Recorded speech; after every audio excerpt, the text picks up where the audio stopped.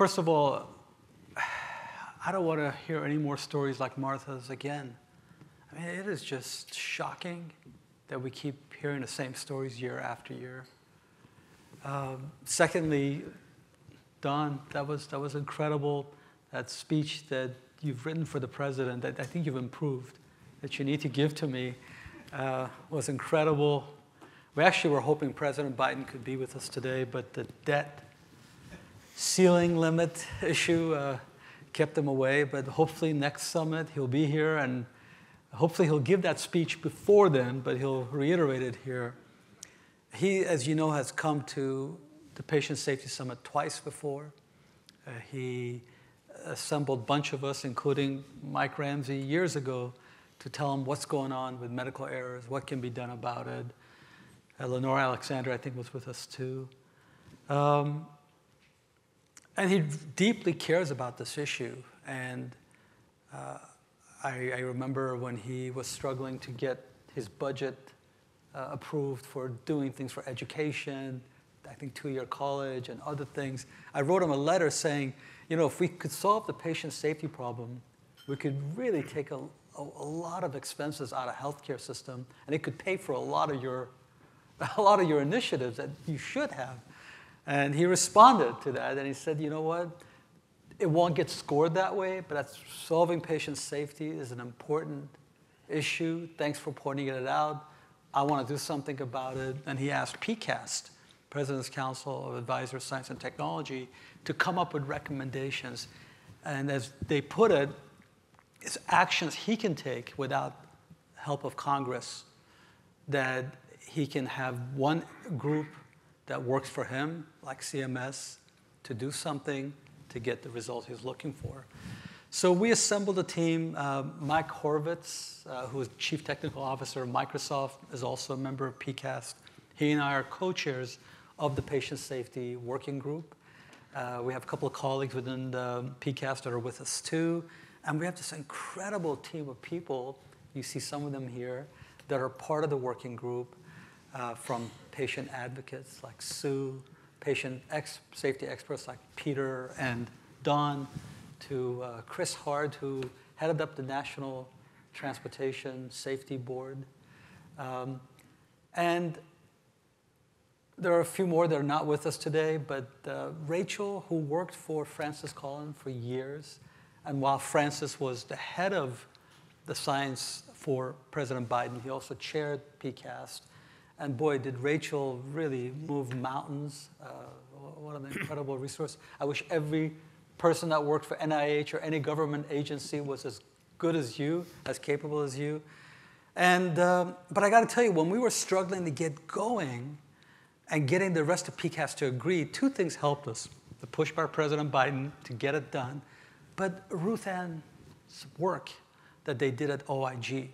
And I want to first start off by having Ruth Ann maybe summarize what their survey showed, what they recommended, and then have the rest of the PCAST members talk about what we're doing at PCAST. By the way, I think we're really close to finally giving our report to the president. It was supposed to be done in December, but I won't go there. But we're getting close. So Ruth Ann, would you please kick us off? Well, thank you.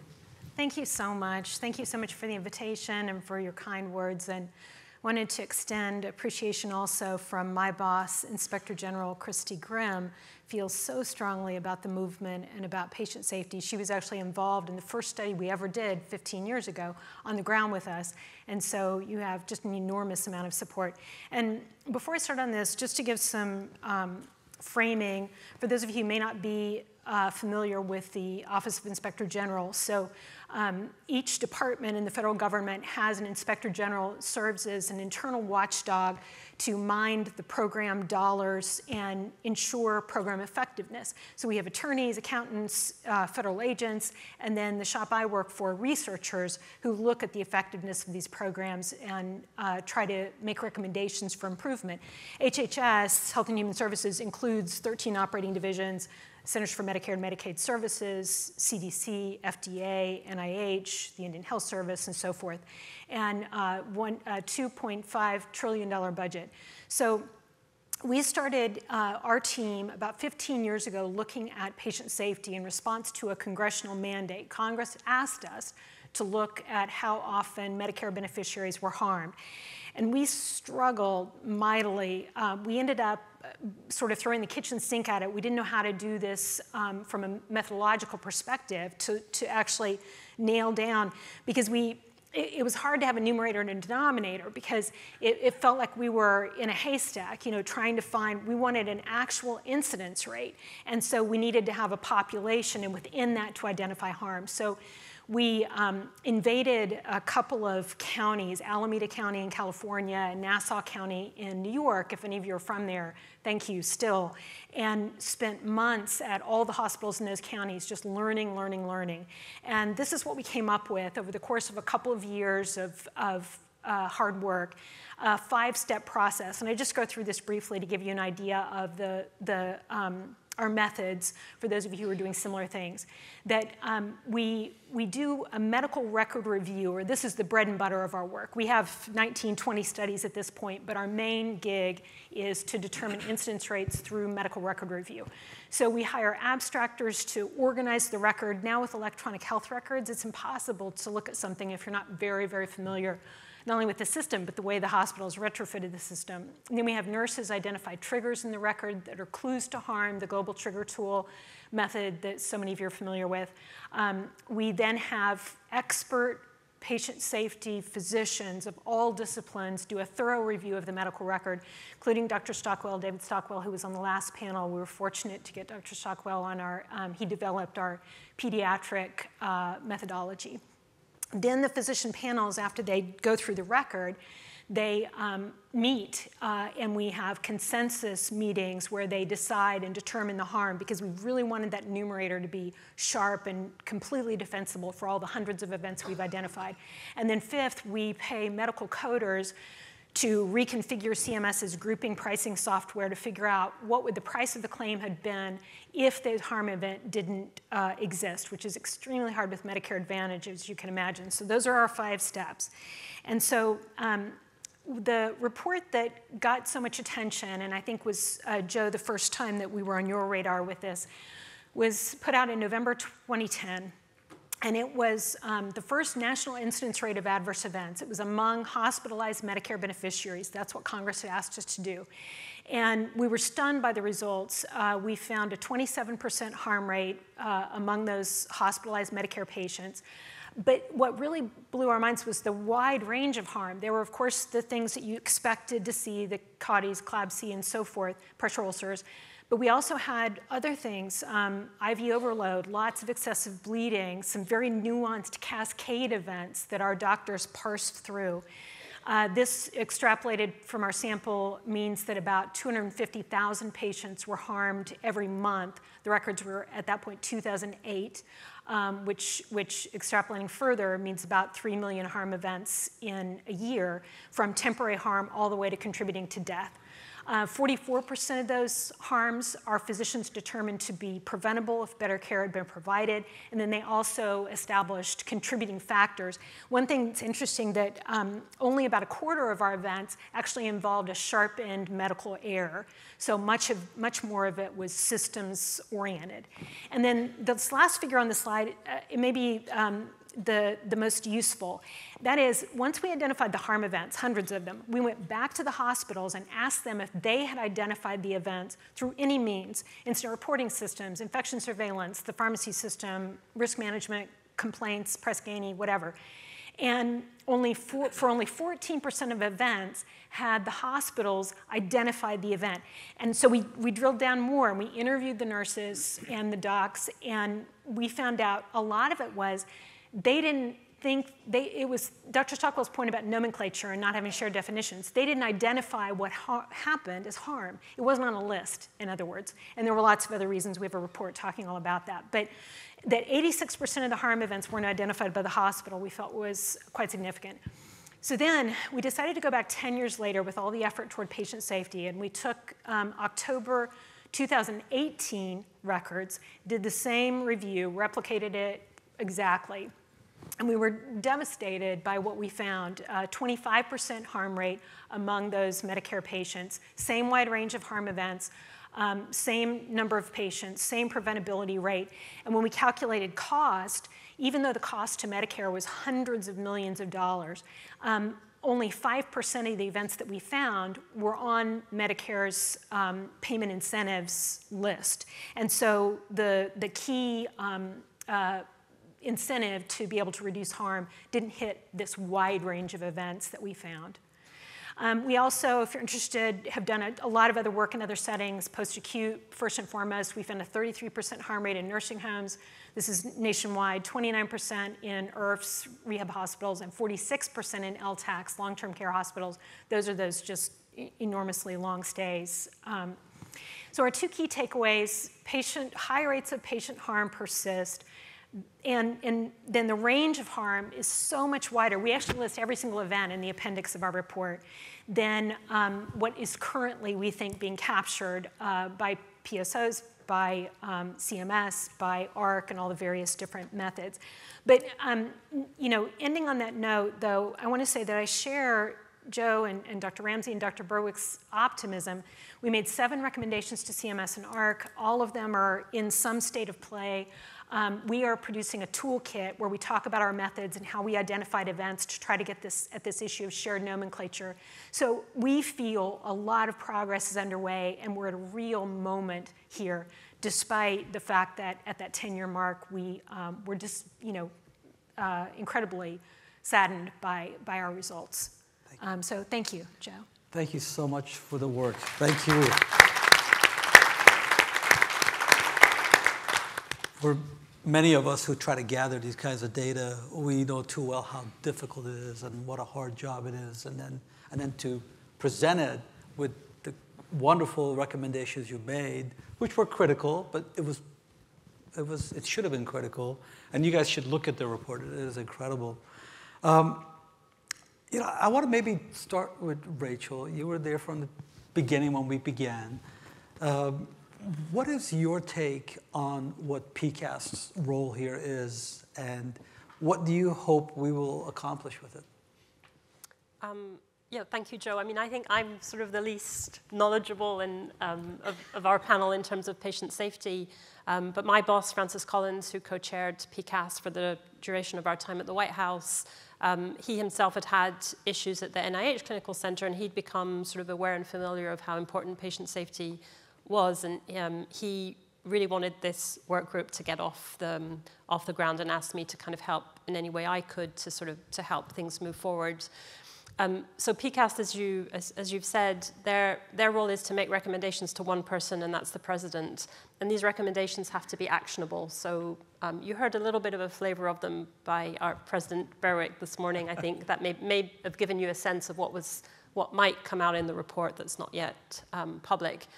But I think from my perspective, coming in sort of fairly new, I was really shocked by the data. So Ruth Ann's report had just come out when I started in May 2022.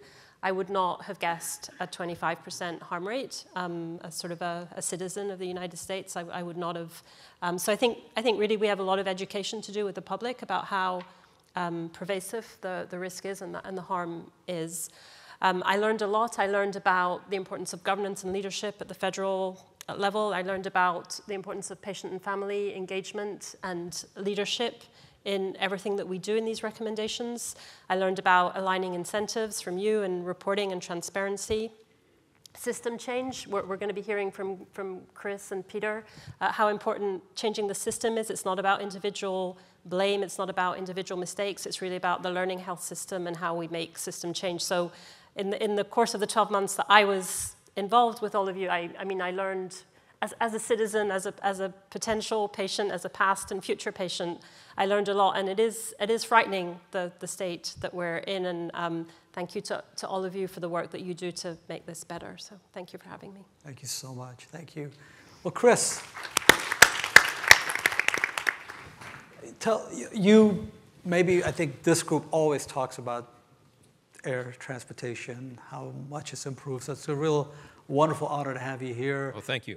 Thanks. Tell us about your perspective from that and what's happening at PCAST today? Well, kudos to the patient safety movement for reaching out to another industry, because a lot of industries say that industry does X, we don't, so why can I'm not going to learn anything from them. Same thing with the PCAST for reaching out to another industry. And so to me, what I bring to the table, I'll tell you what I bring to the table from why people are, why it is so safe in aviation and not elsewhere. And so to me, when I see an industry like this that's populated with proud professionals who are highly trained, competent, passionate, their credo is to do no harm, why is all this action that's taken place since the Institute of Medicine put out their report to Err is Human, co-authored by President Berwick, why is it that all these attempted changes for 20 years have not produced a significant and sustainable outcome? And I can tell you from what I'm seeing, based on my aviation perspective,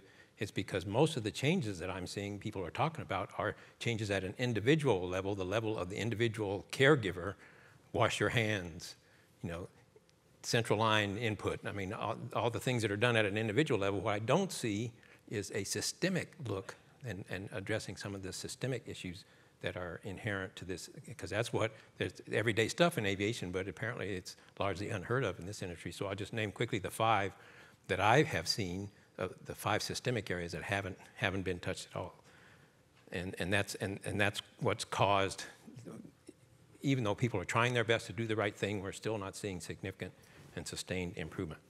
Number 1 is threat and error management. So not only do you manage the error, you also manage the threat. So the error is the wrong medicine. We saw about that this morning. The threat is containers medicines that are similarly named with similar containers, similar labels, so that they're easily confused and the wrong one is grabbed. So if you don't do something about the threat, then you're always going to have those errors. And so just going after the error, which unfortunately, from what I see, it happens in a punitive way. People who make that error are punished as opposed to addressing the threat. So threat and error management is number 1. Number 2 is the human factors principles that aren't incorporated, that are so much a part of everything that aviation does. And so I hear about electronic health records today, about how the doctors complain about them a lot. You know why the doctors complain about them a lot? Because they didn't have the end users who are going to use this equipment involved in the design of the equipment. So by the time the equipment came out, it was not friendly to the end users because there had been no end user input. So to me, that's why the doctors didn't like it. And it's not only the doctors, it's the people who maintain the system, it's the people who are affected by the system. They all need to be part of the system to bring the human factors into play, because this is an intensely human endeavor, and if the human factors aren't considered, you're doomed to failure. So that's a given in aviation, that human factors are big. The next one is the importance of collaboration. So we hear about this. Collaboration occurs in so many ways. It has to occur in, as I just now said, in the design of equipment and procedures. It has to occur in the care of the patient. I've had so many people tell me, yeah, I had 3 doctors. I was in the hospital, I had 3 doctors, and each one of them gave me prescriptions, but they didn't talk to each other. And guess what? The prescriptions didn't work together, so they didn't collaborate in the care. Then you need collaboration in figuring out what went wrong when something goes wrong. And you need collaboration in so many ways that it's just commonplace in aviation, because it's a team endeavor. And so you have to have collaboration amongst the members of the team, and if you don't, then you're doomed to failure. So that's another one that I don't see collaboration. Avoiding potential single-point failures. That's a huge one. The worst accident in aviation history, killed almost 600 people, was a single-point failure where the captain thought he had a clearance to take off. The rest of the people in the cockpit knew he didn't, but they were afraid to speak up. So he tried to take off and ran into another 747 on the runway, killed almost 600 people. To me, that concept of potential single-point failure is huge in aviation. Not only, that's one example, but to make sure the wing doesn't fall off. So that's why you have several spars, so that if one spar cracks, then there are other spars to carry the load. So single-point failures are a no-no in aviation, but I see lots and lots of opportunities for single-point failures in healthcare that aren't addressed. Learning from errors and near misses in aviation, as you've heard this several times already today. People share that information about errors and near misses, because usually what errors and near misses indicate is not bad people, but bad processes and bad equipment, and good people are trying to make the thing work anyway, despite the bad processes and bad equipment. But I don't see that learning from. I see it hiding. Whenever there's an error and a near miss, it's swept under the rug, and every time you do that, you lose yet another opportunity to make the system safer by learning about the problems in the system. So those are the 5 key strategic, as opposed to individual safety issues at a much bigger, big picture strategic level that I don't see being addressed in healthcare. And that's the contribution I bring to the PCAST, is bringing that perspective to it, because I think there's such a huge opportunity to take advantage of that. And to me, that's why we're not seeing progress, because we're aiming at the wrong target. The target we're aiming at is individual safety, but we need to look at not only the individual safety, that's always going to be necessary, but that's not sufficient. It need to look at individual safety and systemic safety, and I don't see the look at systemic safety. So that's what I bring to this. And again, kudos to you and to the PCAST for reaching out to another industry. They did it in the patient safety movement. You did it also with Najm Shkadi, brought his perspective, where he's a nuclear power engineer, knows how that works and doesn't work. And so again, kudos to you guys for reaching out not once but twice to look to other industries to see what you can learn. Thank you, Chris. Thank you. And your perspectives are within our report, as you know, so we very much appreciate it. Peter, I think I can count with less than one hand a number of people that are synonymous with patient safety as you, but you've done something, I think, that we use to model everything else we did at the Patient Safety Movement Foundation. You took CLABSI, I think pages of what to do, how to avoid it, turned it into 4 or 5 key elements, and you implemented it, you got it implemented at a state level, and you showed that it could work. Putting evidence-based practice could work. So we're just so appreciative of what you've done, showing the way. It's great to have you on PCAST. What's your perspective on how we're doing on our report, what we're recommending, and anything else you want to share with? Yeah, Joe, thanks, and it's been such an honor to serve on PCAST. Let me just open up from Ms. Mills' story, or what you were just saying, Chris, about I have come to believe deeply that the secret for safe care is love. It's this energy that connects and uplifts people, and it's in all of us. And so many of our problems is because we disrespect or discount someone's idea or voice or agency, that we don't collaborate because of my ego or I think they're unworthy. And that, I'm delighted to say, I think that feeling is embedded in these reports, because it's the only way we're going to make progress. But when I look at, as a student of safety, if you look at all the high-risk industries, first, it's really important to call out what an outlier healthcare is, both in the absolute magnitude of harm and the absolute failure to make progress. I mean, and that doesn't say we have some hospital does something, but as a country, we're really glaring. And what every one of those other industries have done are 5 simple things. They, 1, have an unwavering commitment to zero harm. It permeates the whole industry. I mean, as you know far better than I, nobody tolerates airline crashes, but we kind of accept, hey, sometimes little girls are going to die when they get health care.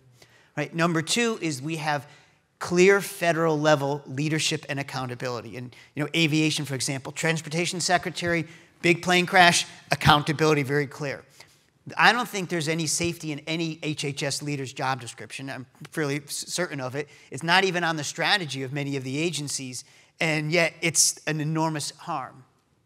Third is they have clear, transparent, and real-time measurement of harms and threats to harms, as Chris said, that are analyzed, learned from, and designed out of the system. I mean, thank God, Ruth Ann, you do your reports, but it's equally appalling that we wait a decade to know how big a problem is, and we don't have reports at a hospital level despite the magnitude of the problem. And that's like an incredible moral failure, that how big the problem is. I can't go look up in any hospital and see how much it's going. We could, we just decided not to. The third thing every safe industry does is multi-sector and multi-stakeholder sector-wide learning and improvement, right? We do spinning up local PDSA cycles for things that need system-wide, sector-wide solutions, and we've done preciously few. And the last, and I think it's the elephant in the room for this group, is the operators, the private sector in each of those industries have really good management and learning systems, right? You would never hear of an airline industry saying there's a new checklist and a pilot just says, I don't want to do it. And it's okay, right? It's absurd. We don't have that yet in healthcare. The hopeful piece is, Joe, as you said, when I was thinking about is this possible and reflected on the journey that most of you participated in CLABSI, all 5 of those things were done. Josie King created a burning platform of zero CLABSI, right? And people thought we were nuts, but it triggered it. When we started CLABSI, there was no clear federal ownership of it. And indeed, we measured them 5 different ways, and each gave a different inference of how big the problem is and whether it's getting better or worse. So the market was confused, but we got CDC to say, you will be the measure, and all the agencies will collaborate to get, to get this problem solved. We did sector-wide innovations, and it's a simple system engineering approach, but when we started this, Central Line kits had a soap called Betadine. But a soap that was 50% more effective, chlorhexidine, wasn't in the kit. So, and I'm a critical care doc, I'd have to run down the hall to get it. I mean, the stupid design of a system, so it didn't happen. And we had most of the states involved in this. So we called the 5 manufacturers and said, we want you to swap out this soap, put the better one in there. It costs a few pennies more, and we guarantee you all these hospitals will buy it. We've spoke to their purchasing agreements because it's a better solution. And at least for this, we had good management where we developed for this toolkit, CEOs to declare a goal of zero harm, to review infections, to create shared accountability where they support people if it's not. And so I think if which we are, keeping those 5 things top of mind. But then importantly, the private sector has to say, we need to tighten up our learning and accountability systems because we've talked about them, but they haven't been that advanced. And the session this afternoon will be to share a prototype of a model that I think is hitting some good results that could be matured. So thank you. Thank you, Peter. Thanks for... I think your presence on the working group has been phenomenal in helping us not be afraid to take bold steps. So thank you. Thank you so much. Sue, last but not least, the voice of the patients, someone who unfortunately suffered a lot due to the errors that happens too often. You being on our PCAST working group have been the North Star, have made sure we don't forget what we are here to do. Please tell us about your interactions, what's important to you, and how you see this going. Well, first of all, thank you for the opportunity to be on PCAST and on this panel. I kind of see PCAST, I've been a participant, but I've also been observing for the past year. And I kind of see the PCAST being,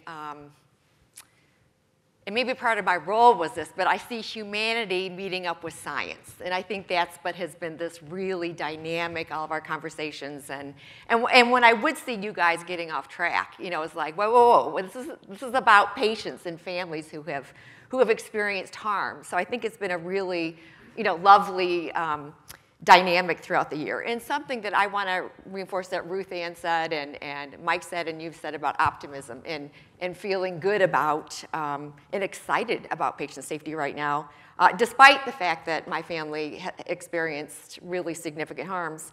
There's a saying that says, always believe that something wonderful is just about to happen. So that's how I wake up, and that's how I think about this. Let's just think that something wonderful is just about to happen, because I feel like we have the opportunity.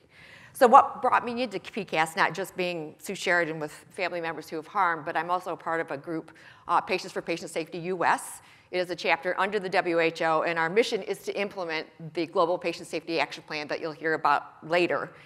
It's very strong in patient and family engagement. And so Patients for Patient Safety US formed 2 years ago tomorrow. And up in the mountains in Idaho, thinking, gathering, dancing, drinking, cooking, envisioning a safer healthcare system. And while we were all together and over the years, we've identified, I'm following your thread of 5. So, we as patients, all of us who experienced, significant harm in healthcare, we identified what we call our 5 threats. And as we sat around thinking about our experience, and we're very seasoned patient activists. We've changed our title from advocate to activist because advocates talk about things, we act on things. And so that's our new title. And so as we really looked at the 5 threats that we thought were, in our opinion, the most important areas in patient safety. The first threat that we've observed is there is no one in charge of patient safety. You know, we all experienced harm. We all wanted to be part of change. We wanted to tell somebody. We wanted somebody to take action. We wanted one place that was committed to reducing harm. And in the United States, no one is in charge. At the federal level or at the organizational level, it's not at the C-suite. It's not at the board. So that's threat number 1. No one's in charge. Threat number 2. There is an assumption in the healthcare system that the healthcare system can fix itself without those of us who have experienced the most harm. And I think I think we have enough evidence over the past 30 years that the healthcare system hasn't fixed itself. And so this is the call to engage those of us who experience harm. We have that wisdom. We have that knowledge. We are the constant in patient safety, and we're not collecting that. And because of the fact that we're not including patients, families, communities, especially marginalized communities, we have ended up with inequities in safety. Imagine what it would be like if we had disability groups, racial ethnic groups, and other groups, marginalized groups, sitting around the table helping design the healthcare system to benefit them. I mean, that would be remarkable.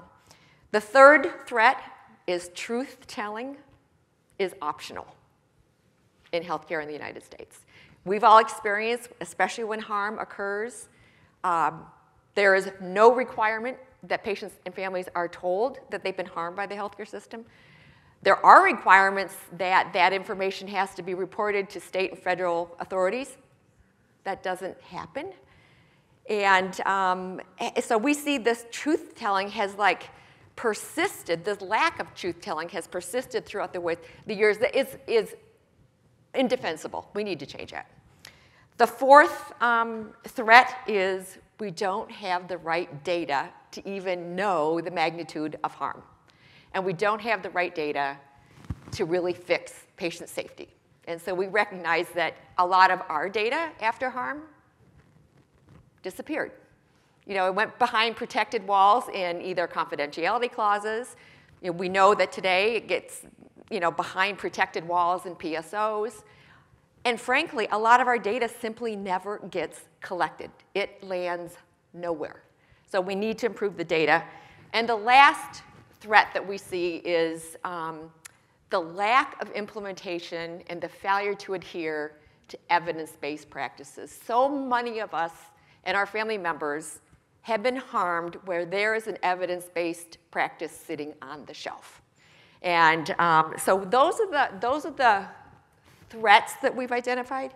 Now I want to share, I was going to share some expectations, but instead I want to throw my hat in the ring to be president. Don, no, a little healthy competition. But if I were to be President Sheridan, and if I were announcing the results or the report. Started something here, Dr. Berwick. Yeah, exactly. All right. No, I would say my fellow citizens, mothers, the dads, the sons, the daughters, I'm sorry our healthcare system has harmed you, but I am here to assure you that someone is going to be in charge of patient safety. In my government, in my agencies, and at every hospital that gets reimbursed by CMS. I would assure them that there will be radical collaboration with patients and families and communities and marginalized communities to sit with my agencies and redesign our healthcare system to better serve you. I would also say, I promise you that going forward, when there's harm to you or your family members, you will be told. Without zero tolerance to covering up. You will be told. You will receive long-term emotional support. You will be assured that the hospital will report this to accreditors, to our authorities, and that you will never have to be silenced and sign a confidentiality clause for learning purposes.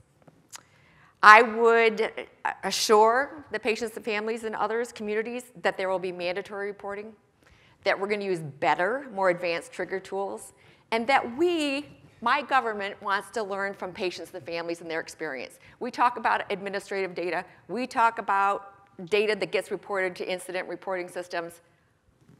Why aren't we learning from the patient community? Think about all of that information that we're not capturing through surveys and reporting systems. I am committed to learn from our citizens on how to improve our patient safety. I promise to patients and family members that they will have access to all of their data and without filtering and without delay, and that I will ensure that the Cures Act in the United States is enforced. And I will ensure that there is standardization of evidence-based practices with incentives, and if it's willfully negligence, there will be penalties. Now, my background, now I'm no longer I'm President Sheridan, now I'm Sue Sheridan. But my background before my son's harm and my president's death was, or my husband's death, was international trade finance banking. And so I worked in an industry that was highly regulated. And I expected that in the healthcare system. I learned that that's not the case. And so I think we need to really consider our oversight agencies, to give them the power and the tools to look at what other federal agencies are doing with incentives and penalties. So thank you. Thank you so much, Sue. I see we have competing president speeches now. I just want to know who's the Democrat and the Republican. Well, fortunately, our president is bipartisan, so we've never been in a better place. We have a president who is really nation's patient advocate. We've seen what he's done with cancer, moonshot. We've seen how much interest he's shown to patient safety. Our goal was to be done with this report in December, then in April, May, so I'm almost embarrassed to say, but our new goal is to be done by August. And we will hopefully give this report to President Biden, and hopefully he will give one of your speeches, and more importantly, get it done. We're going to meet someone today from England that for the very first time, UK now has a patient safety commissioner, I don't know what to call it, commissioner I think is the right word. So it can happen, and they're a bit ahead of us, thank God. We always need models to look after. And we'll get there. And I want to end with this. Unfortunately, we're out of time. We're going to go to lunch now. But what Peter said about love and what Yannicka said about love, what I think you were in the lobby of hospitals like I was, because my sister was in the hospital a lot. I don't know, you and I were born the same day. I think we all shared a lot of commonality, that we care for other people. And love is what is bringing us together. And love is what is going to help us get through this. It is discouraging to see your survey results. But like you said, it's just around the corner. We feel it. Hopefully President Biden will help. I want to thank you all. The hard work you've done on this report that hopefully is actionable, I hope will make a huge difference, because you both said it. Leaving it up to hospitals hasn't been enough. It hasn't worked. We need to do what the National Transportation Safety Board has done for healthcare. We're all tired of speaking to the choir. We got to get this everywhere. So thank you very much. I'm sorry we don't have time for more questions, but thank you. Thank you for your work.